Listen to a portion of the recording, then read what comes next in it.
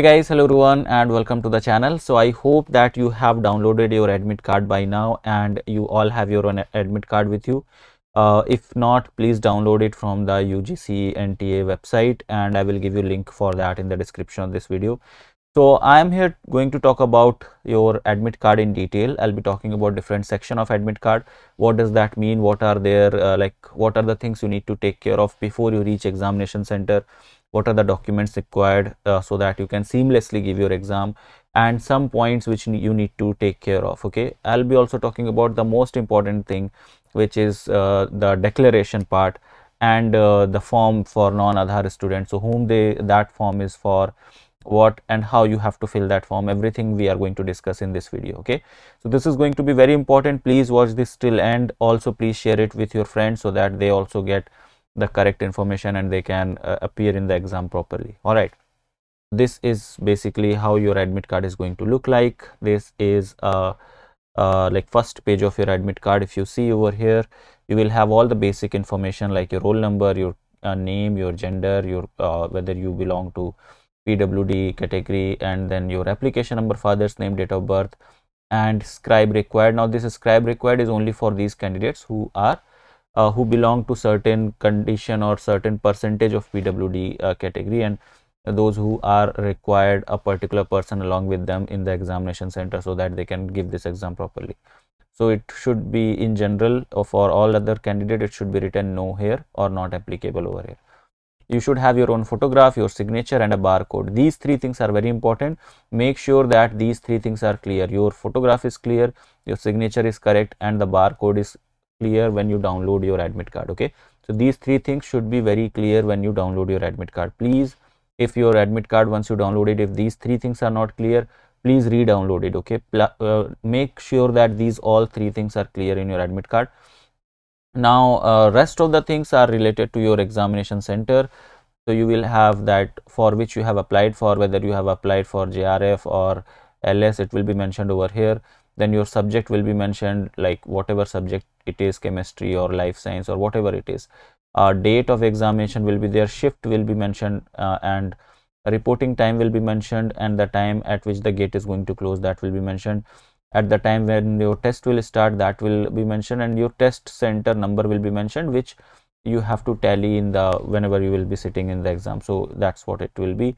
Name of your examination center, address of your examination center, city of your test center, and state of your test center. So this basically this column is based upon all your test details. Okay, you don't have to do anything. Let's come down a little bit. Here is a sign of the director. Here it says that candidate must reach the center at the time of indicated. That's fine. So you have to reach at the time of reporting. Okay, try to reach it before that. There are some basic information or basic details which are mentioned, you have to check the subject which you have applied for and other things. And it says that no candidate shall be permitted to enter after the gate closing time. So make sure that you appear or you reach examination center on time. And fine. Next thing is self-declaration. This particular part, this self-declaration part is very important. You all have to sign it. Okay, all of you who are going for the exam. So you have to write your name here. Okay, your address. Okay, so it says resident of, so you have to mention or write down your address over here. Do hereby declare. So this is basically a declaration form, and I have read the detailed most important instruction for candidate, and here you have to attach a passport size photograph. Okay, so you have to paste your photograph here. Okay, you have to paste your photograph. Try to paste same photograph which you have uploaded in the while filling the form. It should be ideally same, but if it is not same, then also it should be similar. Okay, it can happen that you have uploaded a different photo and you don't have that photo. The best thing is that you take that file, whatever photo you have uploaded, just take it to the nearby studio and ask that person to get print of that, and you will have the same photograph. Okay, so try to get the same photo. That will be like, you won't be having any issue in that case. Then your left hand thumb impression. Okay, so your thumb impression is here. Okay, thumb impression, and these things has to be done before you reach the examination center. So make sure that this photograph you do before reaching examination center, and this thumb impression you are doing it before reaching examination center. Here you have to sign, but this has to be signed on the day of examination in the presence of the invigilator. So this thing you don't have to fill, okay, this has to be left blank, okay, that's why I'm writing blank here. You don't have to assign or something, just leave it like that, okay. This has to be done in front of invigilator. When you will be sitting in exam, the invigilator will come to you, and in presence of that invigilator you have to sign over here, okay. In addition to this, you have to carry one more photo, some additional photos also, because those photos you have to basically paste it in their attendance sheet, so you have to keep that also, okay. So I think this part is clear to you. Name, address, you have to paste your photograph before you reach the examination center, means from your home itself you have to do, and take a thumb impression, and this also you have to do left hand thumb impression, and do that before you reach examination center. But don't do anything in this column, you have to do this once you reach examination center and once the invigilator is there in presence of that, okay. The next part is important instructions, and I have highlighted some part of it. There are various different instructions which are mentioned. The important points are that you need to, your admit card consists of 3 pages which is mentioned. Page number 1 which has center detail, page number 2 which has important instruction, which is where we are right now, and page number 3 which has a declaration from non-Aadhaar candidate, okay. And these all 3 pages you have to download. So whatever case it is, you have to download all these 3 pages, okay. And these 3 pages you have to bring to the examination center, okay. Rest of the things are there. One very important point is mentioned over here. It says that if religion custom requires you to wear a specific attire, please visit the examination center early for thorough checking and mandatory frisking. So in case if you belong to a particular religion, if you belong to Sikh religion where you have to wear a turban, or if you are if you belong to Muslim religion where and if you are wearing a abaya, in that case you have to reach examination center little before. Or if any specific attire if you are wearing according to religion or custom, in that case you have to reach there for thorough checking and frisking. Frisking is nothing but just the checking which they do with the metallic instrument, right, the one which how they do the checking, okay, whether you have whether you are hiding something or not, that's what they want to check. Okay, next is an important point which says no candidate would be allowed to enter examination center without admit card and undertaking. So your undertaking, okay, this self-declaration or undertaking and admit card, without this you will not be allowed to enter.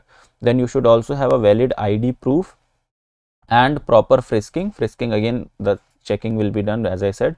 It is mentioned also that frisking through handheld metal detector HHMD will be carried out without physical touch. So just like you your checking is done on like when you go to mall or something, in the same way it will be done, okay, just like that. Centers will have CCTV and all, so you don't try to do anything fishy, okay. Next thing is that these are the things which are allowed in the examination center. One is your personal transparent water bottle. If you want, you can carry your water bottle, but that needs to be transparent. Then your admit card downloaded from the NTA website, a clear printout on A4 size paper. It is not said whether it should be color or black and white. It is up to you, whatever type of print you want. If you want, you can take color print. If you want, you can take black and white print, okay, it's up to you. Additional 2 passport size photographs. So you should have 2 passport size photograph. One is to pasting on the attendance sheet and one pasting on the page 1 of admit card. So if you have already pasted one on the admit card, you only need one more in the examination center to be pasted in the attendance sheet. So you need 2 photograph, one to be pasted in your admit card and the other one to be pasted in the attendance sheet, okay.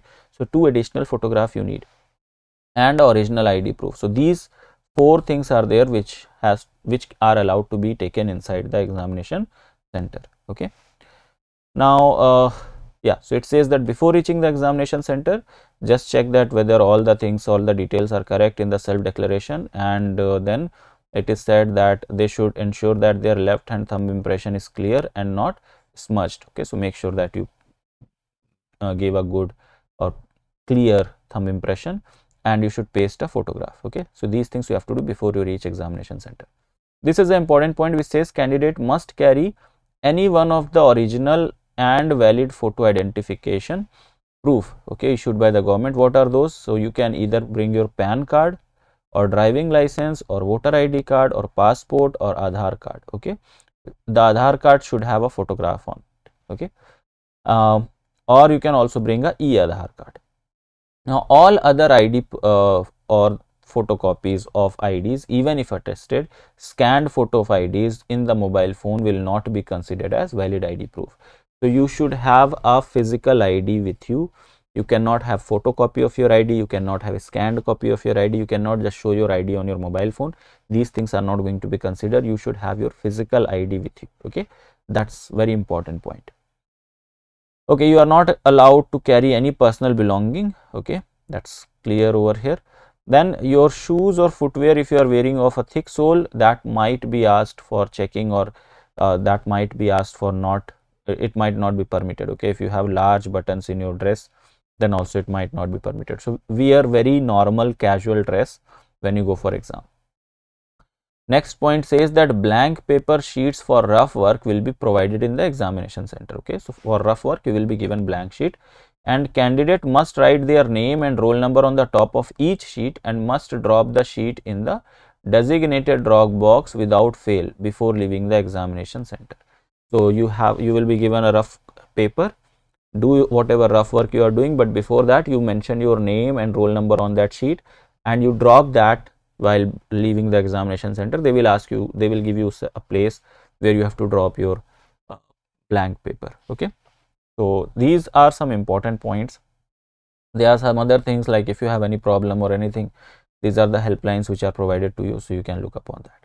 Now let's talk about the most important part of this particular admit card, which is declaration from non-Aadhaar candidate.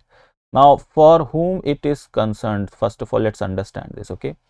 Technically I would suggest that every one of you please fill this, okay, please fill it when you are reaching out.